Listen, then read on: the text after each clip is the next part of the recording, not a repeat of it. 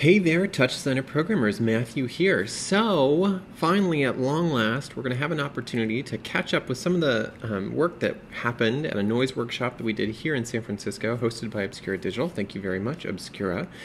I finally have an opportunity to share some of the things that we did in that workshop. And what we're going to look at specifically is how we can use noise in some interesting and fun ways here inside of Touch. And this is kind of more thoughts about how we can use noise kind of procedurally in general. So why noise, right? That's like something we didn't talk about very much at the workshop. I kind of thought that a lot of people might have come with that particular kind of frame already, but in case you don't have it, noise is useful for all sorts of interesting kinds of applications, especially when we want something that is kind of pseudo-organic in its presentation. Anyone that's worked with Touch for a little bit knows how much fun it is to use noise SOPs, especially to kind of create all sorts of interesting displacement inside of their meshes. The only catch that we start to run into is how do we use noise in an efficient and kind of compelling way without having to wrangle some of the more challenging aspects of how expensive computationally it can be sometimes. So what we're going to look at over this next series of a few videos is how we might use noise, where we might use noise, and some techniques that we can use for actually making it work really fast, really efficiently for us. Here specifically inside of Touch, but we might be able to kind of think about that more generally in the way that we work across platforms. The other thing we're going to pull apart here a little bit is we're not only going to look at how noise can kind of drive things like instances, that's what's happening down here in this particular example, but we're also going to look at how we might drive vertex displacement. So we are actually going to dig into a little bit of kind of GLSL and look at how we might use that in an interesting and compelling way.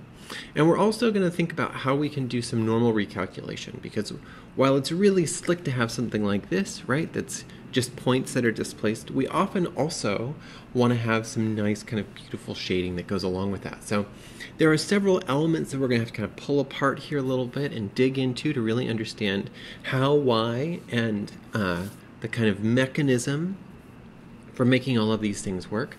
But hopefully by the end of this, we'll have some solid examples kind of put together about ways that you might use noise, some kind of practical examples, as well as some more kind of theoretical underpinnings for how you could use that in a few different kinds of ways.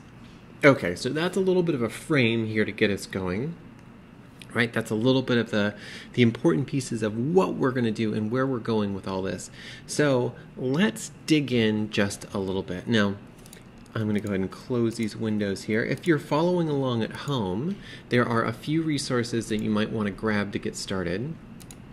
First and foremost, there is a lovely little website, a little landing page for this entire noise workshop. You can find it right here at the URL. I'll include it in the links, especially on YouTube. This is an outline of what we talked about over the course of the day, kind of what we did, kind of understanding what the trajectory of that particular workshop looked like. And most importantly is down here at the bottom, there is a link to the repo here on GitHub. So you can actually download this entire repo and play along as we go. Something to bear in mind in this whole process is that we're working in Touch Designer 099 in the latest release for this particular set of workshops and set of exercises, which is important because especially when we start to look at the GL piece of this, some of the mechanisms that are GL associated have changed from 88 to 99. So if you're working in 88, all of these techniques will still work, but some of your syntax is going to be slightly different, and especially in one of those examples, and I'll try and point that one out specifically. So those are some things to help us kind of get started here and frame us up before we dig in too deep. And so the first thing we're going to do, if you launch your network, and actually the one to start with would be this start toe. We're going to work mostly in here, kind of putting everything together as we work. And then if you need a reference doc, right, this end toe is a lovely place to look for all the things that are working, or at least they should be working if you're using 099. Okay, so that's the kind of gist of it, right? When you open this up, you'll see day 1, day 2. We're going to go ahead and dig into day 1. And before we even get started with any of the other fun stuff, the place we're going to start is actually going to take a moment and pull apart, what exactly is noise? And how can we understand that in a way that might be a little bit more conducive to having some productive kind of forward momentum with this, besides kind of trusting that it is this thing that happens somehow and is calculated in some way? Well, I don't know what that is. So let's start by first kind of sussing out what exactly is noise and how can we better understand it so we can use it and exploit it in some interesting ways.